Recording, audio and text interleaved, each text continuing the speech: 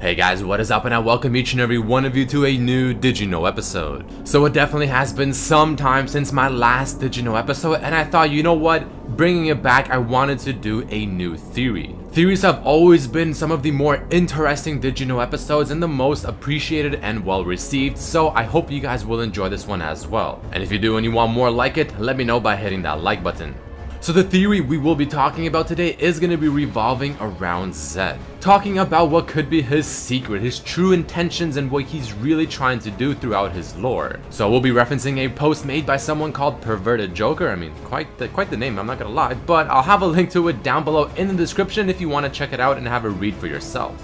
Alright guys, let's get right into the theory. Now again, this is heavily revolved around lore, but I'll try to make it as clear and understandable as I can. So it all begins with Ionia, which is a continent in the world of League of Legends that's on the east coast of Valorant that is also northeast of Noxus. Within Ionia, there are two specific orders or clans that we will be focusing on, the first of which being the Kinku Order. This is the clan where a lot of our ninjas are currently a part of, so Akali, Kennen, Shen, and even Zed before he became overtaken by the Shadows. But speaking of which, Zed then made his own clan after being overtaken by the Shadows, which he now calls the Order of the Shadows. So both of these clans, on top of also even looking at Zed's quotes and even adding some certain aspects of Jin and how he takes part in all this as well, it'll all become something very interesting.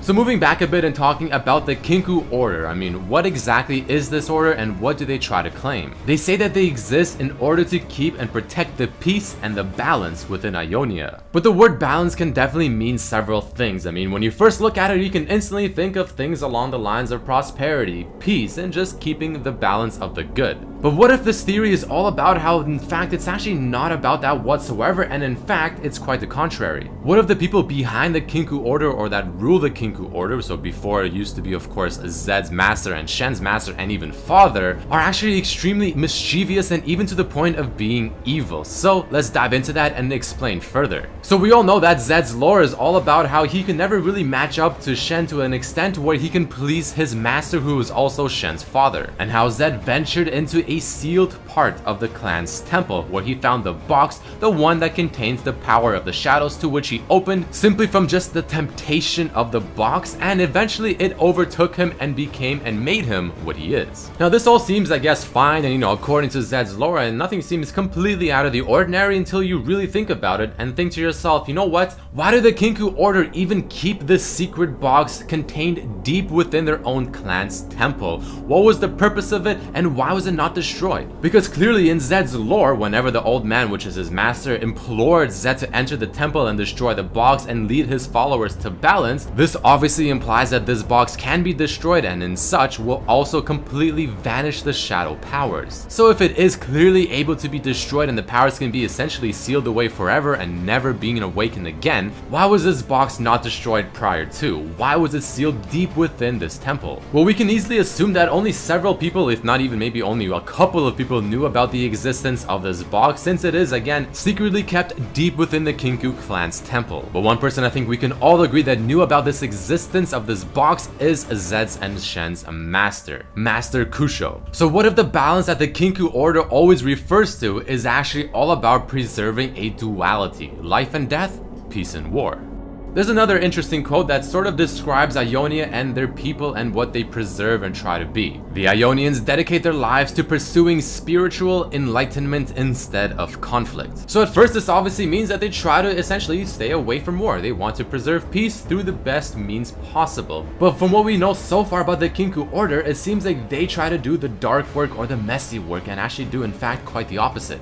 Because the definition of what they mean by balance is just simply so skewed, and the continued existence of the box filled with shadow powers is just very questionable. But if this is the case, and the Kinku Order, with no pun intended, is pretty much working from the shadows of Ionia as a mean of creating war with the ultimate goal of essentially trying to make peace, a great power is actually required. A power that is unquestionably strong enough to do the will of Ionia and obviously the Kinku. The power of the shadows. So going back once again to Master Kusho, the leader of the Kinku Order. All of the followers within his clan could be following his orders blindly, not knowing potentially the true intent, or most of them not even having anything to do with it, and only a select chosen few of the clan are actually carrying out the orders. So there's a very high chance that Master Kusho is the only person within the Kinku Order or the Kinku clan that knows about the existence of this box prior to Zed's discovery of it.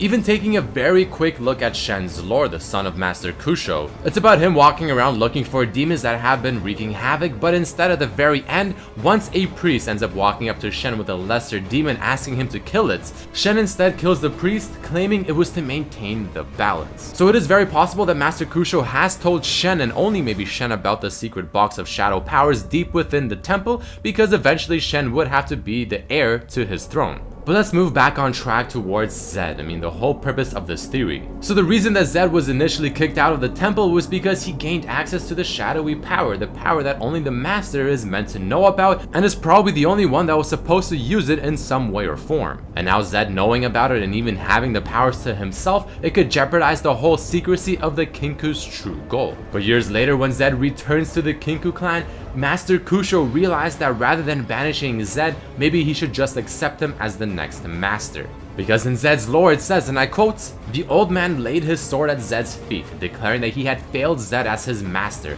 By banishing his former student, the master had doomed Zed to the shadows instead of leading him to the balanced path. The old man implored Zed to enter the temple, destroy the box, and lead his followers to balance. The dark ninja followed the master inside," end quote. So it wouldn't be surprising if this is part of Master Kusho's plan to get Zed and talk to him in private. And when proposed with the idea of becoming the new master of the Kinku Order, since Zed has the power of the shadows and is his strongest pupil, Zed may have thought that creating wars in order to preserve whatever their definition of balance is was folly, and thus Kusho tried to silence him. And this is the part where we see in Zed's lore, and I quote, "Moments later, the assembled ninjas heard Zed cry out in pain. Mysteriously, he emerged unscathed and threw the severed head of the master at Shen's feet. Screaming in rage, Zed commanded his followers to slaughter the master's students and seize the box." But why did Zed cry out in pain? Well, it could definitely have been because of the expectations of the reconciliation with his adoptive father were betrayed, and he had to kill his master, not something he wanted or intended to do.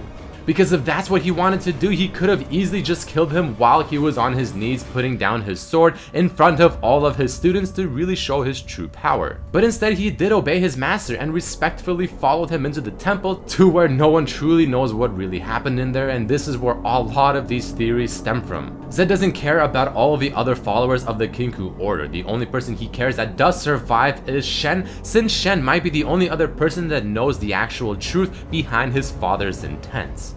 He even has a quote that he says to Shen within Jin's lore, "Your path's closer to mine. Your father's ideals were a weakness. Ionia could no longer afford them." Based off of all of that information, assuming it's even true, a lot of Zed's quotes now seem to just simply make a bit more sense. With this first one potentially referencing directly to Master Kusho. "Balance is a fool's master." This next one is about how the Kinku ninjas knew nothing about the true goals of their order and what was happening right behind their backs. "Ignorance is fatal." Or the next one about how the Order of Shadows is the actual righteous one, silencing menaces from the darkness, while the Kinku Order is trying to bring balance by creating more wars. "The truth lies in darkness." And the final quote we'll look at is Zed's disagreement with the twisted ways of the Kinku Order, and how he believes that a ninja should not seek to create wars, but rather to swiftly deal with problems from the shadows. He doesn't believe in balance, he believes in peace without chaos. So what if this whole time that is Zed's secret? What if this whole time he's made out to look like the villain when in fact it's quite the opposite? But I did say at the beginning that Jin also has a part of this and makes things even more interesting, so let's quickly go into that next. Taking a look at Jin's lore, once an Ionian prisoner but freed by shadowy elements with Ionia's ruling council, the serial killer now works as their cabal's assassin. This even further implores the fact that there are some twisted and evil people ruling within Ionia's council, probably the people that also were in charge of the Kinku Order and the dark and secret ways of the shadowy powers, and why the box may have still lived, people that may have been commanding and telling Master Kusho what to do, or for the most part even Master Kusho could have been part of this council. But the reason Jin was released is because he's perfect when it comes to killing a very big threat, the Kinku Order. And the ones who released him probably belong to a conservative party within Ionia that is aware of the Kinku's aim and that tries to get rid of Shen and Zed without getting involved directly. Since since the Kinku Order is officially accepted by Ionia's government. But at the end of the day, guys, I mean, that is just a theory. So let me know what you think about that. I mean, quite a lot of information. You may need to rewatch that once or twice to truly understand it and soak it up. Maybe this whole time Zed is actually the good guy. His secret plan, his secret intentions has been to destroy the Kinku Order and their false way of preserving balance from the inside. Why would the Ionian Council free someone like Jin? Why would that box exist? Why would the box not be destroyed? I mean, there's still a lot of questions, but hopefully most of them have been answered in this video. Hopefully you guys found it interesting. If you did, let me know by hitting that like button. Make sure to check out the post made by Perverter Joker down in the description below. Make sure to share this video with your friends. Subscribe if you haven't. Check out my other videos as well. But I truly thank each and every one of you for watching and hope to see you for the next video. Peace.